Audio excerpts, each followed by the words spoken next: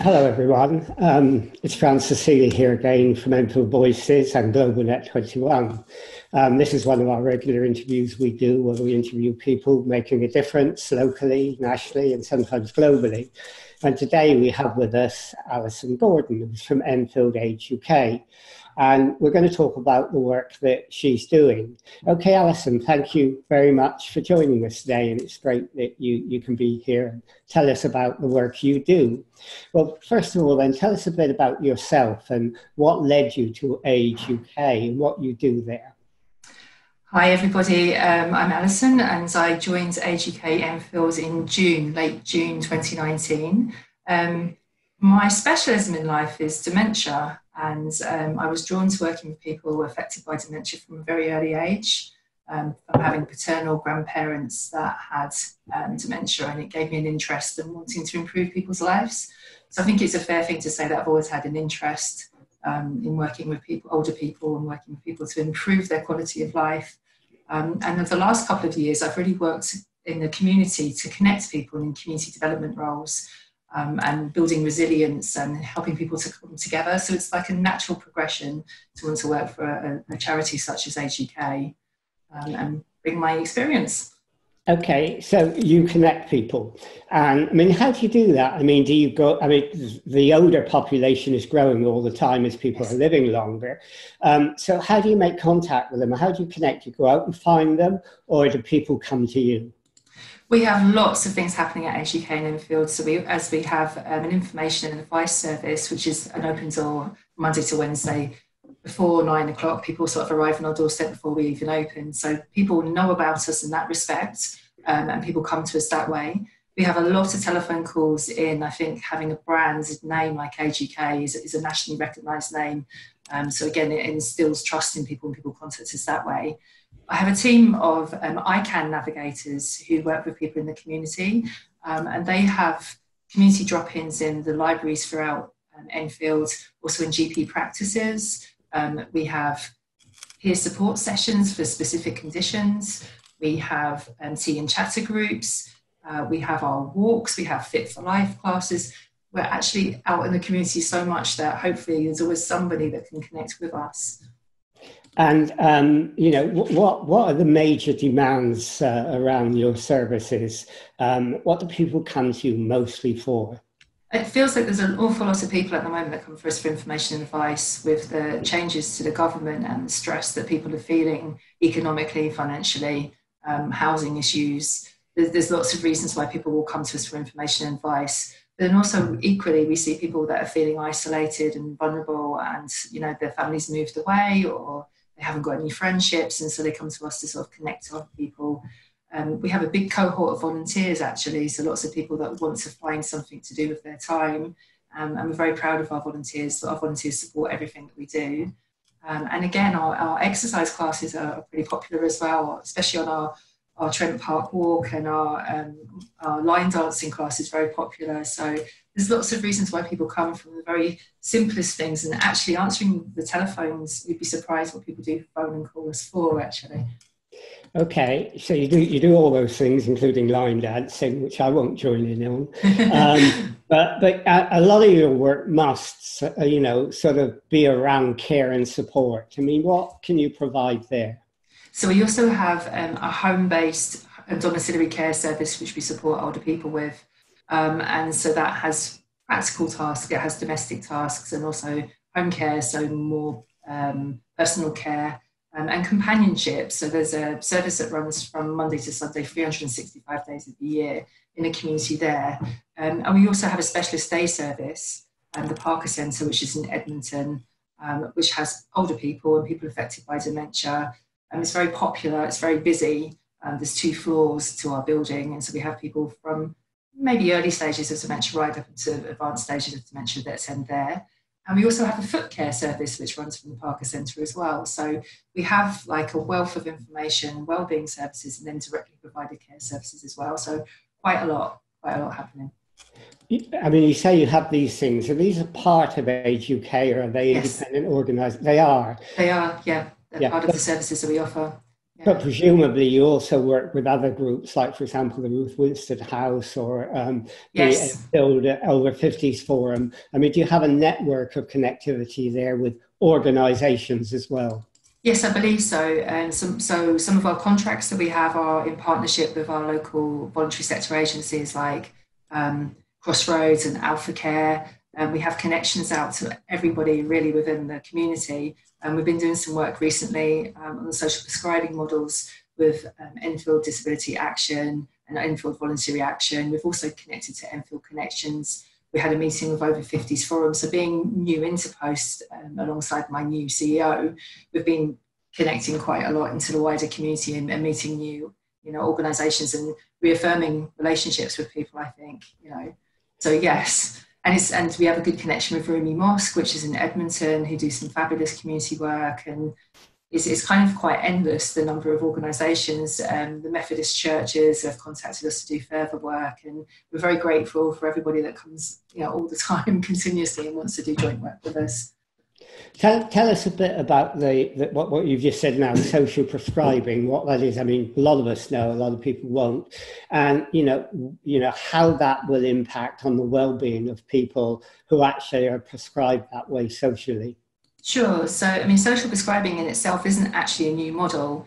The Bromley by Bow Centre, I think, was established in 1985, which is in Tower Hamlets, and people have become more aware of social prescribing in the last couple of years, and the initiative has been driven forward this year at an accelerated rate, with the primary care networks being formed and the doctors being requested to employ GP link workers. But the voluntary sector has had models of social prescribing throughout the country for the last few years.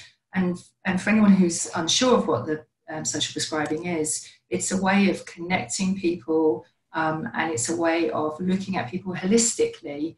And because most people that come along to a GP practice will come along maybe with a physical ailment, but there's something else going on there as well. It may be that they're worried about debt, or their relationship's broken up, or they feel isolated. And so they're attending a GP, or attending anywhere actually, but just to focus on GPs for the moment, the GP often feels that they have people that are taking up time when it's not medically related problems. And so the social prescribers become quite an asset to them, because then they connect to the wider picture of what's happening in the community. So our social prescribing model is our ICANN service, and they've been doing that for the past 18 months, nearly 2 years. And they sit within GP practices, and they meet with people, and then they walk alongside people and help them to achieve their goals. We work in a very strength-based way. So rather than looking at people's deficits, when people come to us, they'll say, I've got diabetes, or I've got this, I've got that. We look at what their best strengths are as well. What do they like to do? What makes them feel happy? What's their quality of life? What would improve their quality of life? And we work with them to achieve that. So the social prescribing model is really about enhancing people's lives, helping to build resilience, helping communities to become stronger, and helping people to access things. And if the things that they want to access aren't available, looking at solutions of ways we achieve that. So that's where community development comes in. Okay. I mean, do you get the cooperation of all the GPs in the borough? I mean, do you have some that resist that, or are they cooperative over this? I think the GPs are very interested and very curious. For lots of GP practices, it's a new concept. Some of them are very established and have been working in this manner in some of our neighbouring boroughs.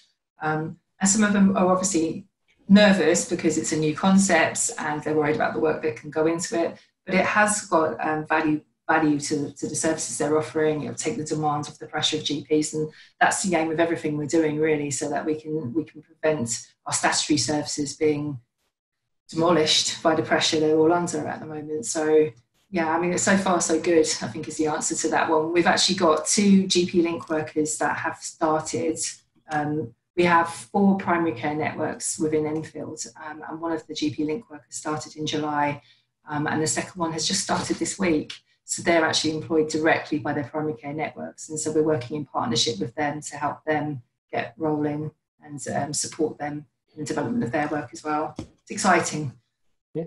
Okay. I remember way back in the late 70s and 80s, way back in history, I was involved in developing a community agency in Enfield. And one of the groups that came in was a group based on a group of churches in Winchmale Hill that provided lots of services, but particularly community transport. Now, you know, for a lot of people, getting out and about is difficult. Do you provide that? Don't you? You provide community transport, or do you have links with people that do? Yeah, transport is the biggest issue that everybody seems to have, and we get numerous calls every day about people needing someone to accompany someone to a doctor's or to a hospital appointment. We have people that come and ask us to support them in making applications for blue badges and for GP taxi cards and for dial-a-ride, but we don't actually have any formal transport services apart from for our directly provided daycare service. All the events in the community, there's an expectation that people can make their own way there. And interestingly enough, I think this sits in with community development. I think everybody has an expectation that somebody has to reach to a different part of the borough. And sometimes, you know, the financial costs or the ability to do that is impossible. So kind of creating these very small community areas within the wards that people live in is the way forward, really, so that we connect people that want to do things within their areas and assets that we have in those areas and then make that available for local people. I think that's probably the way forward, because you know, transport's a very difficult thing to resolve. The magic wands, I think that would be the thing that everybody wants, but it's just so costly as well. Yeah. Do they come to you if they want community transport? How do they find out about it?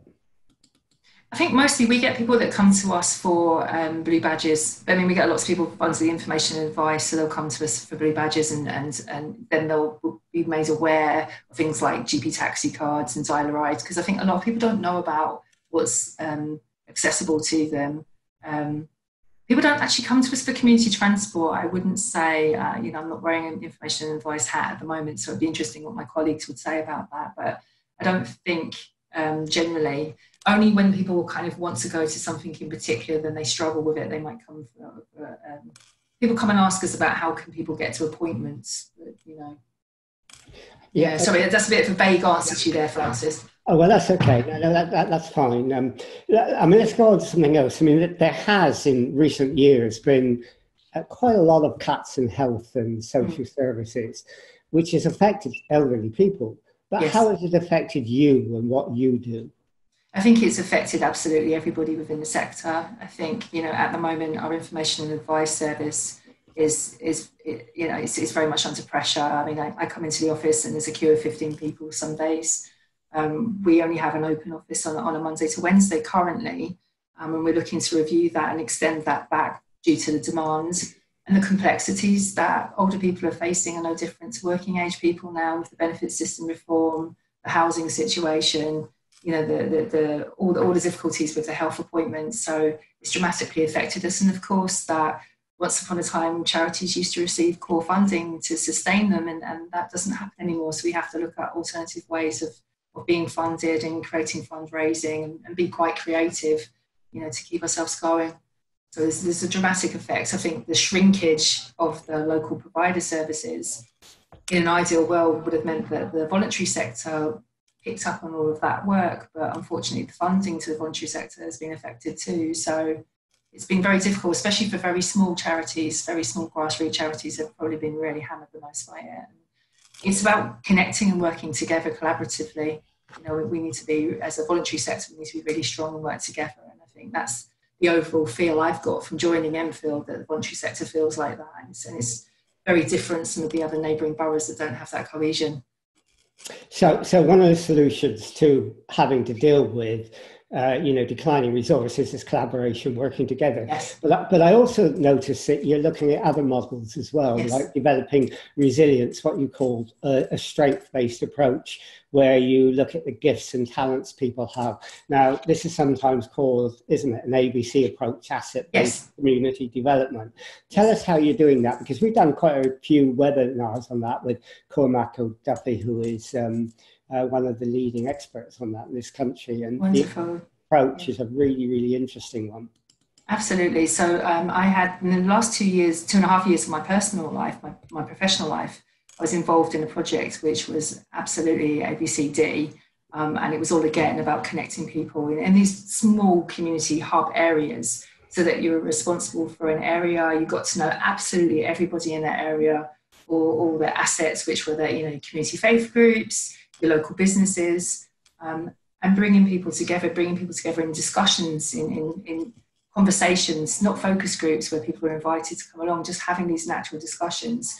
And that type of work is what the ICANN service is looking to do, because they're kind of geographically based throughout the borough, and having those kind of conversations with people, forming those connections, listening to what the residents and community want, and taking things forward. So it could be that there's a cafe on Turkey Street who want to provide 2 meals free a week to people, but people don't know about it. So it's connecting that back to people in there that need it.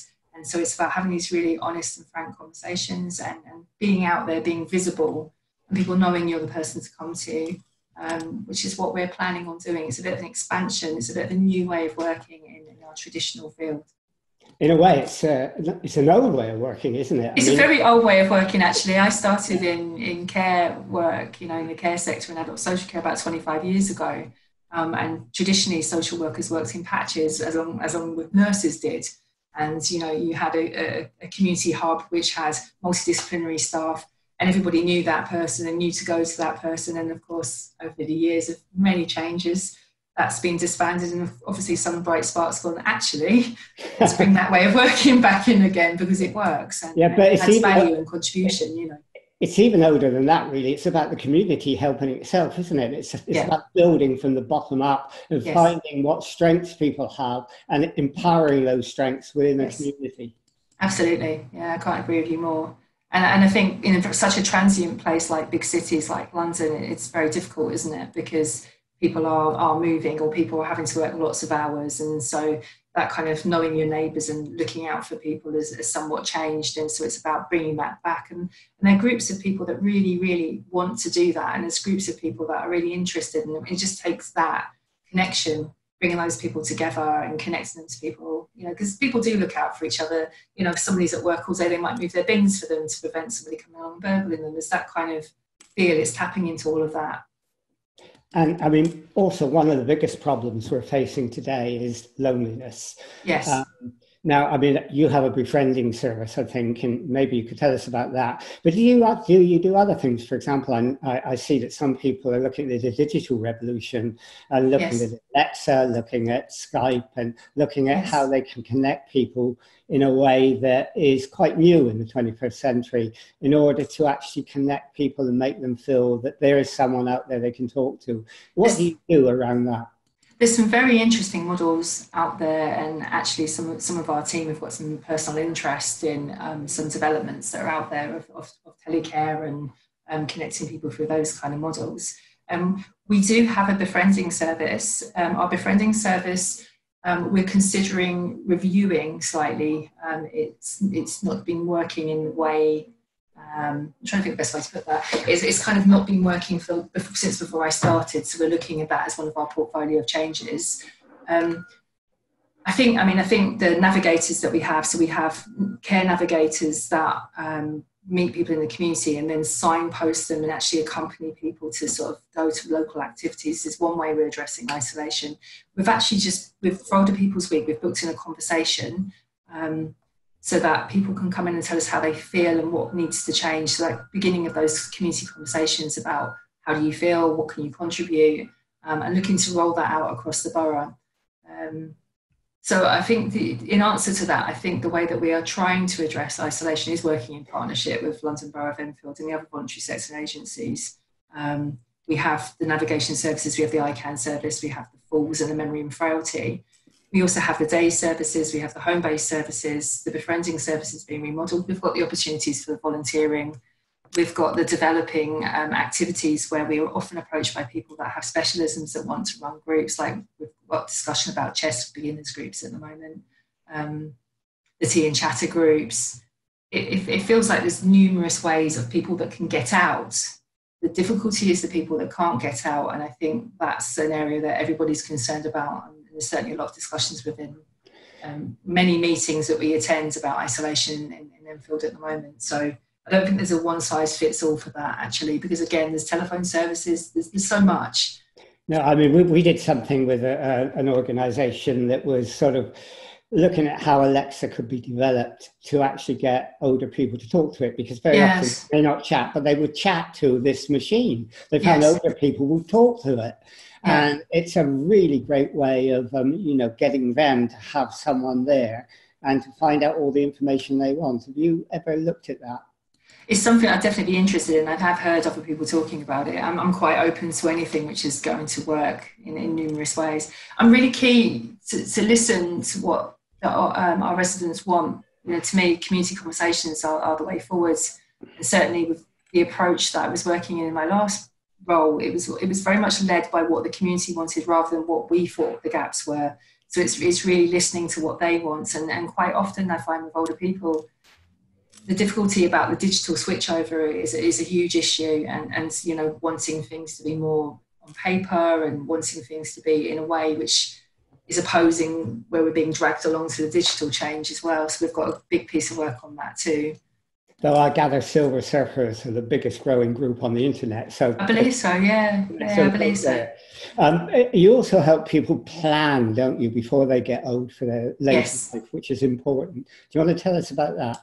So we have a very small pocket of contracts for providing advice and information support on later life planning.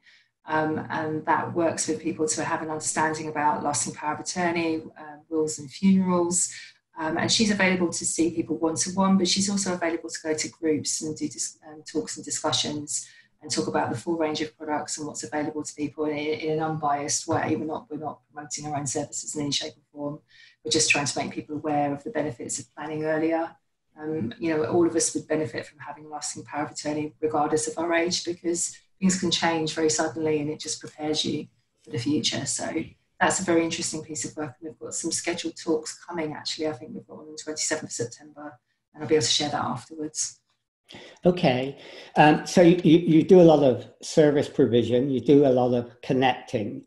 Do you also do campaigning? You're involved in campaigning on behalf of older people to government and local government?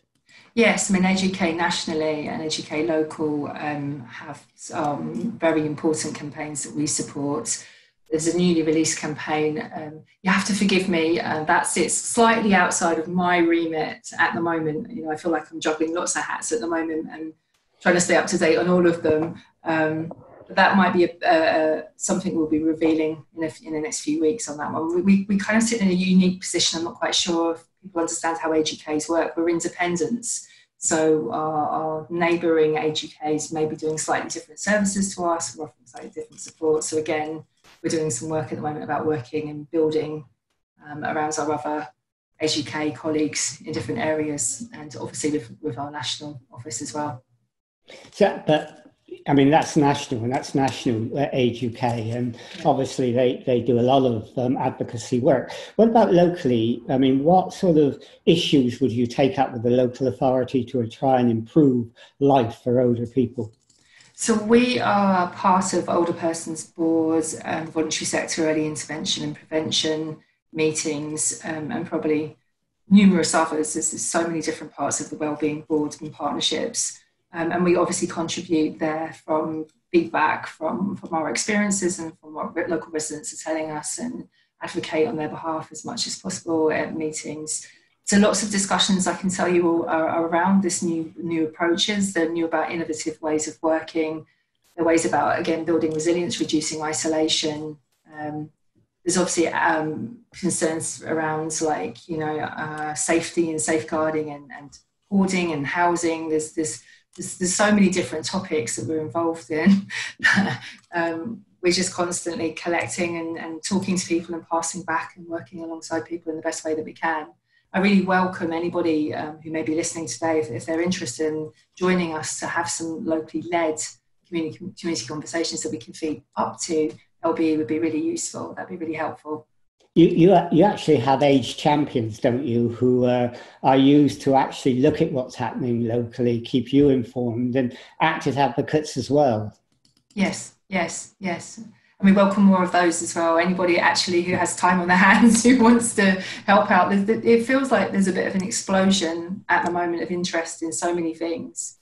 And there's so many areas. It's quite difficult trying to sort of stay on track with so many things at the moment. So yeah, we welcome volunteers and experience and voices of experience, certainly.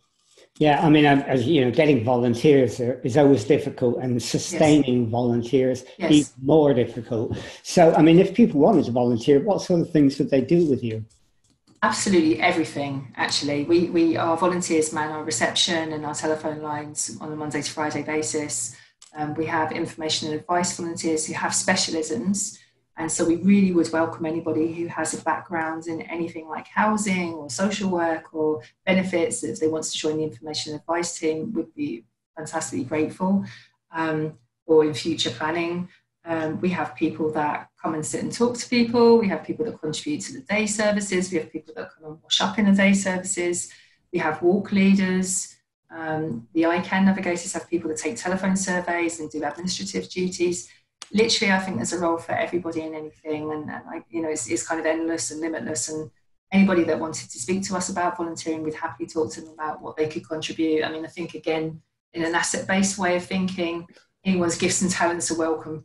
Yeah. So, I mean, do you have a volunteer coordinator for that? We do, yes. So our volunteer coordinator sits under our customer services team, Daniela, and she would welcome any conversations with anybody. You can contact us via our telephone number, via our email, or for our Facebook page, or by letter. We still get letters as well, which is lovely. Can you remind me, what is a letter? Had a couple the other day. Yeah. Okay, but I mean, it's getting close to the end now, but we know that the elderly population is going to get larger now as years go by. We know that resources are limited. We know that you're looking at innovative things like the strength-based approach and so on, collaboration. I mean, as the older population gets larger, how do you think you will cope in the future? I mean, is it going to be a daunting task? I think the present, I think, is quite daunting for lots of people. I think there's a whole period of uncertainty for many people. And I think lots of people that are aging now have very difficult circumstances. It's a very difficult time with lots of housing issues, lots of uncertainty, lots of people worrying about paying for care, losing their assets, losing their properties. So I think we just have to kind of like keep calm and carry on, I think, is probably the best way. I think that obviously there will, won't necessarily be an increased demand. I mean, the idea would be if we could start to educate people at an early age to build some forms of resilience, in the aim that lots of our preventative work is doing. I think we're a bit stuck on that one, Francis, to be honest with you. I mean, I think the demand is always going to be there, and there's always going to be people that need information and advice, regardless about how much things are accessible to people. There's always going to be people that need support to navigate through things and support to understand things. So, yeah, we just got to keep going. Yeah, I mean, hopefully we'll grow and expand, and hopefully we'll have more money ourselves to be able to employ more people, to be able to help others, or have a huger bank of volunteers. Yeah. I mean, it must be difficult to plan for the far future because you've got so many pressures on doing what you have to do now. Yes, that's the answer to that. Yes, right now it feels very difficult, let alone planning for the future. But obviously, we have to look at the NHS long-term conditions plan and all the other documents that are coming through. So it is quite difficult. But I mean, you must have a real sense of purpose in your organisation, and the volunteers must feel that mission is really valuable to them, create self-worth for them as well as for the people they work with. Absolutely, and I know that the National Age UK has been pulling us all together to have big conversations again about our aims and aspirations, and it feels very rewarding. You feel like you really are involved with an organisation that really does listen and care and is pushing the way forward for older people's voices and healthy ageing and ageing better. It feels something we're all very passionate about, I think. And as a local organisation, I can certainly, even though I've only been here for a few months, I can feel the dedication and and the commitment that all the volunteers and the staff have, and it feels a great organisation to be part of. Actually, I'm glad to join them.